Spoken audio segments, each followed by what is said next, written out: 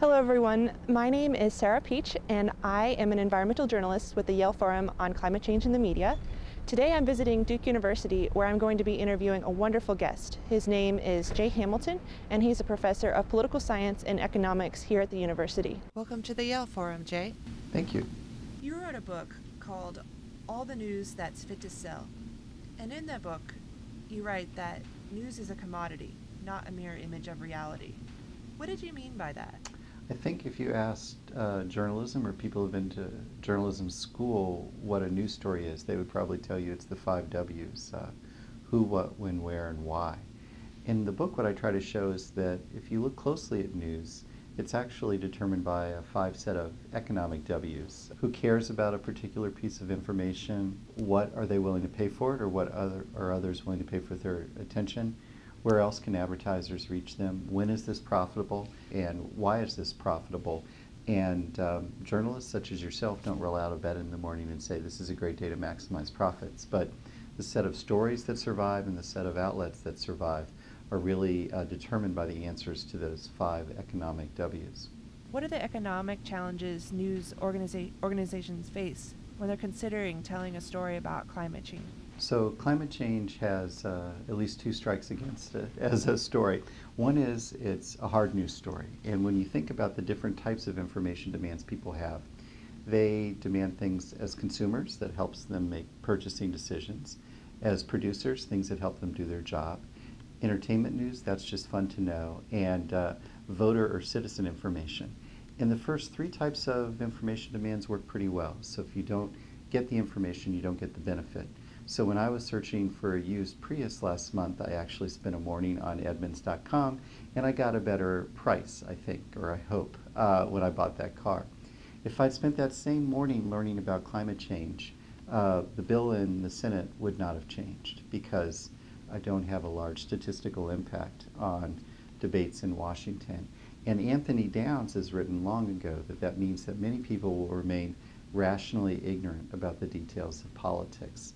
And so what that means is that, not that nobody wants to know about climate change. I think I would say there's the 3 Ds. Some people feel they have a duty to become informed, and they will learn about issues like climate change.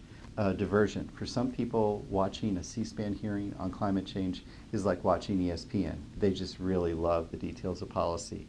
The third one would be drama. Maybe you don't want to know the details of climate change, but if I talk to you about climate change as a horse race, the Republicans are ahead or not, or scandal, then some people will be interested. So number 1, climate change is a hard story to talk about because it's a hard news story.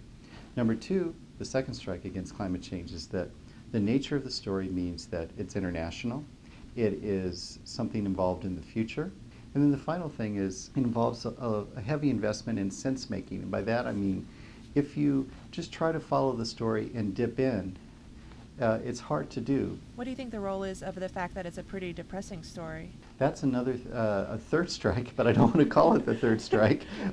Another thing that is difficult about climate change is that social science research by people like John Krosnick at Stanford have shown that there are a set of beliefs that you need to have if you are to come to the conclusion that climate change is an important issue. Those set of beliefs, however, can actually be demobilizing because as you come to appreciate the scope of the problem and where we are today, for some people, unless they're given additional information, they just throw up their hands. So that's why people in the climate change community are trying to emphasize solutions. What do you see as some possible solutions to this issue that public affairs journalism, including climate change journalism, it's hard to find a good business model for that? Number 1, things like the Yale Forum. This is not a product placement, but if you look across the public affairs coverage, nonprofits are more likely now to cover issues. And having a debate about privacy is also another way that we could increase revenues for newspapers who are writing about climate change. Behavioral ad targeting on the internet allows somebody to monetize the attention of people who are reading about hard news.